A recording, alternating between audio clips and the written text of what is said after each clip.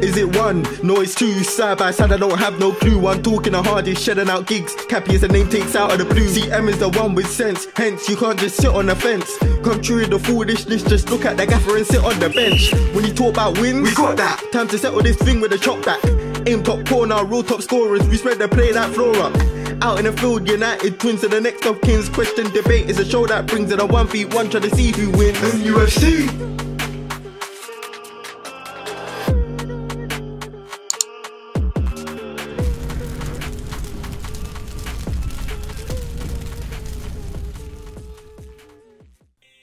Leicester City 0, Manchester United 1.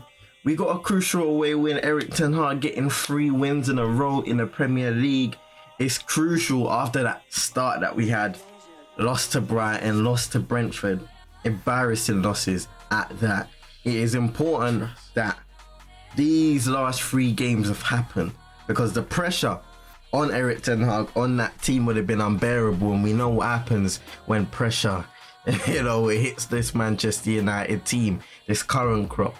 Yeah, it's not very good. So it's important that we've been able to get these 3 games. It's not going to be a long review today because obviously we got Arsenal to look forward to on Sunday. Long story short, it wasn't the best Leicester side. Leicester have not been in a good position at all, whether you want to talk about the transfer window.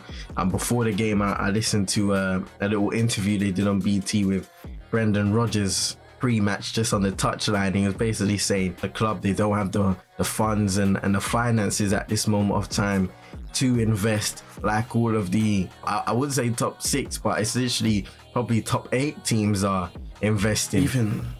And then you're seeing teams promoted like Nottingham Forest getting 21 players in, Fulham getting signings and so forth. So that's the current situation for Leicester, and right now there's not a lot of confidence, there's not a lot of optimism within the club. I think it will turn around eventually for them. At this moment of time, they're gonna have to find a way, whether it be by getting a result or just digging deep. They're gonna have to find a way to turn things around before it's too late. As for Manchester United, I was impressed in this game. Now obviously, like I said, it wasn't the strongest Leicester team, but you have to deal with what's in front of you. And Manchester United, they looked a lot more organised today. I thought their passing was a lot better, a lot more accurate. With that being said, the intensity of the press from Leicester wasn't 100%. What we're going to definitely be seeing against Arsenal, so that will be another test within itself. But we were more organised, defensively solid as we have been for the past few games. So, you know, Martinez, Varane striking up a nice partnership. Diogo Dalot looking good on the right side. Malacia looking good on the left side.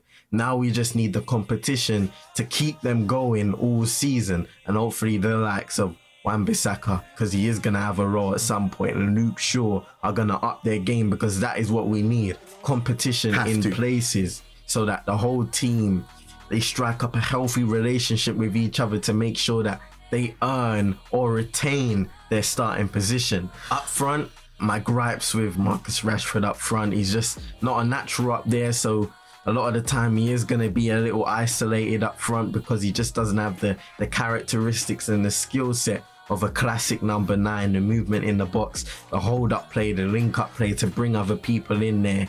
It's just not his game. He needs to be facing the goal, play a ball over the top or through ball to him and let him run and chase that ball and finish it like what he did against Liverpool in that counter-attacking situation. And up front, we weren't able to create many of those chances for him today or against Southampton. So hopefully we can make a change there, maybe whether it's Ronaldo coming into the team or Anthony Martial coming back from injury. We'll see what happens there. Watch this space. For Jadon Sancho looked very bright today in moments. I still think his activity as a whole in the game could be better. His engagement sometimes drops off a little bit in games, so that could be better. Anthony Elanga outright, you know, he puts in a shift. Me personally, he's not a guy that's ready for first team week in week out football at a club like Manchester United. If you're holding his standards up to a certain point, I would definitely love to see him, you know, get a loan deal, a really earn his stripes, develop as a player. He could even develop here, let's be real. Now he's in this team, now he's established himself. He could even learn here under Erik ten Hag and the coaching stuff. So we shall see. Anthony could be coming in on Sunday, so that's an interesting thing there. He was watching from home today. Casemiro came on, he solidified that midfield in the second half. When your legs are getting tired, it was crucial that Erik ten Hag brought on that extra midfielder to make sure that Leicester didn't have an abundance of space to work with in that middle of the park, as they did dominate possession in that second half, and we were kind of limited to that counter-attacking side, which is something we'll probably want to move further and further away from as the time goes by and as this team develops as a whole under Erik ten Hag and this system. But overall, it was a good enough performance to see the win.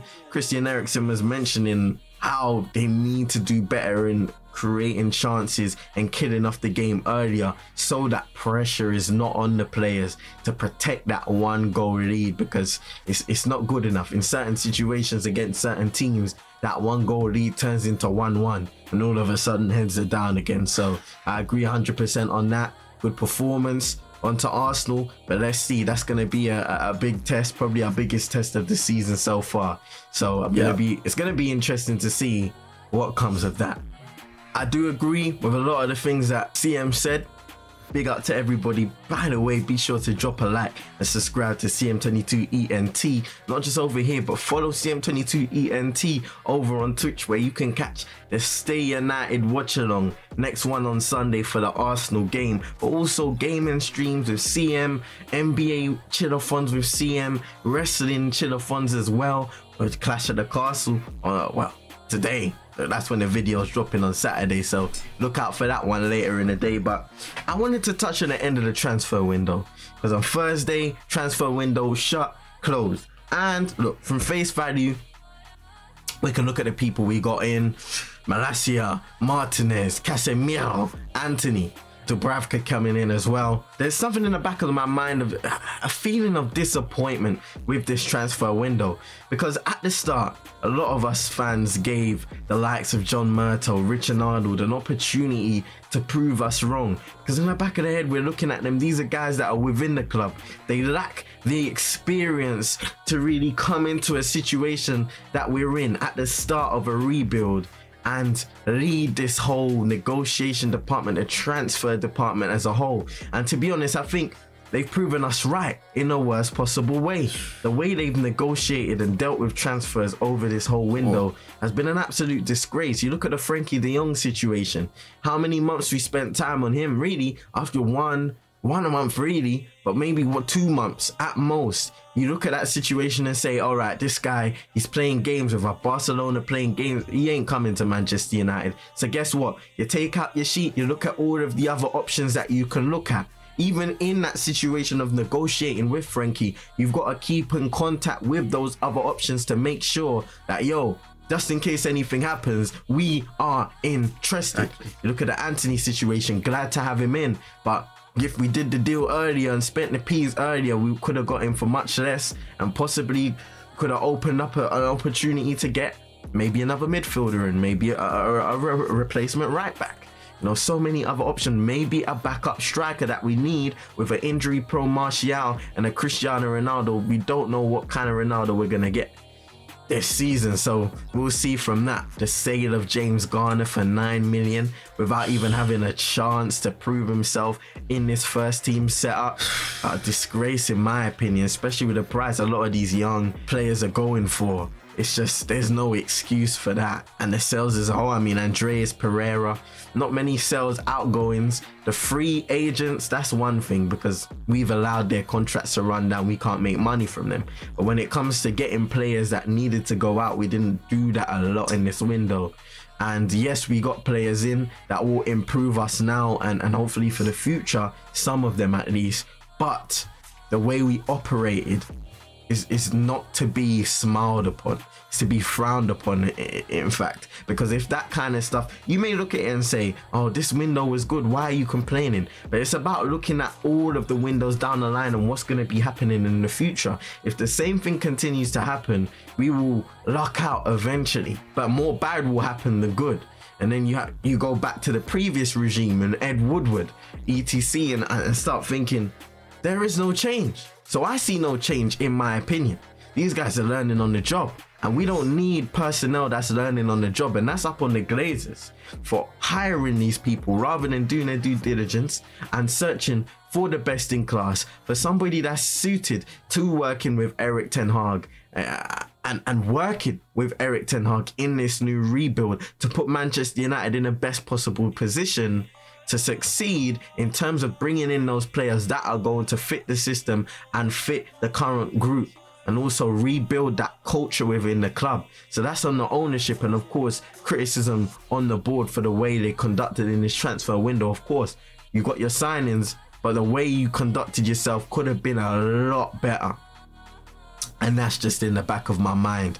In terms of what CM said, yeah, good win. On to Sunday against Arsenal. Bring it on. I can't wait. Stay United watch along over on Twitch. Make sure you follow and look out on Twitter as well when the notifications come through. Join the community Discord. Join the 22s or Vades up on the server, because that's where things go down. That's where the notifications and the schedules get released. So make sure you join the link, join the Discord and do your thing. Look out on Twitter, look out on Twitch, because streams are coming. Bring on Arsenal on Sunday. Make sure you drop a like, subscribe if you're new. We'll see you lots in a bit. Peace.